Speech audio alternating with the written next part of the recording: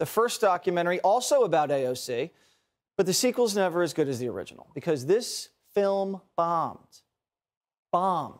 Let me put it to you this way. The video of AOC eating chicken wings probably got more viewers than this documentary. Total flop. It was shown on 120 screens this weekend, and guess how much money it made?